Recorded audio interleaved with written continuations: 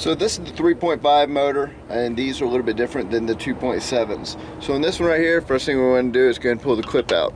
So let's go ahead and get that clip out. Alright, once that clip's out of the way, then you just push down and wiggle that out. Once that's out of the way, you got one 10mm bolt right here. And now the bad thing about these is you do have to take and lift up the intake just a tad.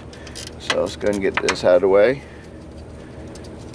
I've already tried to see if you can squeeze one through. You can't. You can do more damage than anything, so it's just go ahead and take it off kind of thing.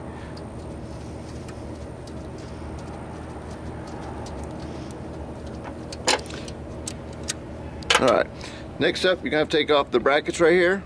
Let me show you.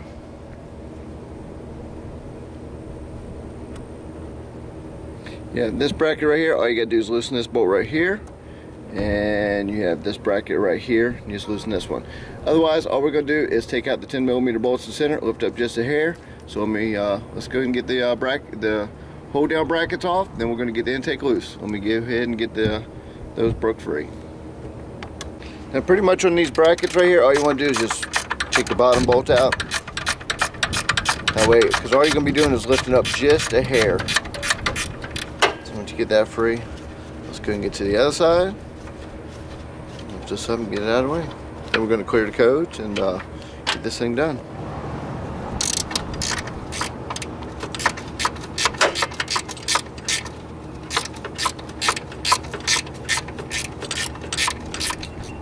Alright, from here we're going to go ahead and loosen the bolts up.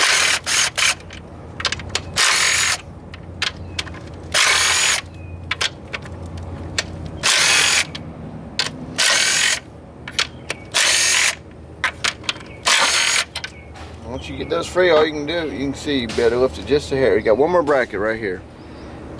Now I do have to tell you, there are two brackets right here on the back. All you're going to do is just loosen them. They're 13mm bolts.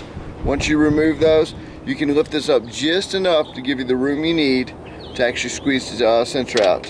So since I'm by myself, I'll take something like this, lift up, pull out, slide out the sensor. Let me show you. Now what I do is I lift up just like this, and I start wiggling the sensor through, and out she'll come. Just like that. That's your camshaft sensor right there.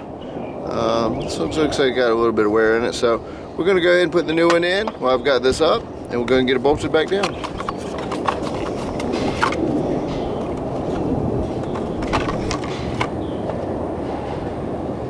See, they also talk about the old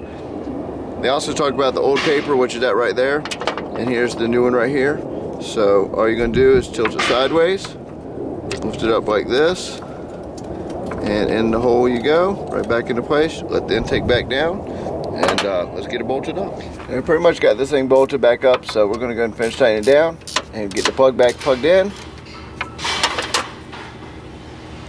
Alright, time for the plug. Plug the plug in there. Once that snaps into place, go ahead and put the keeper back in it.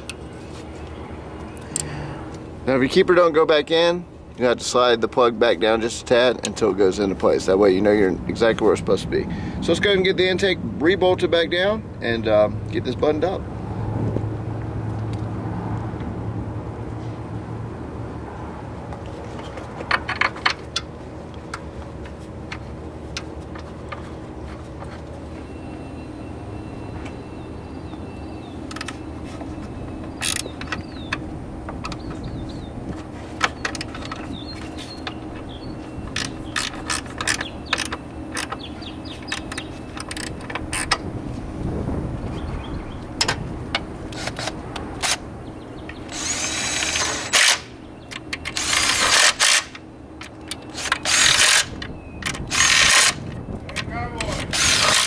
Okay, I'm going to knock out the last couple bracket bolts.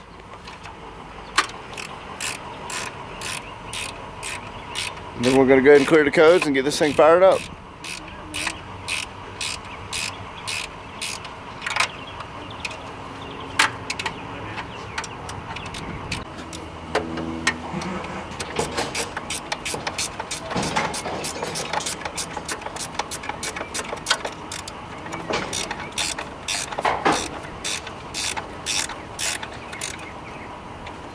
Alright, we're going to go ahead and get in the car. We're going to go ahead and clear the codes and get this thing fired up.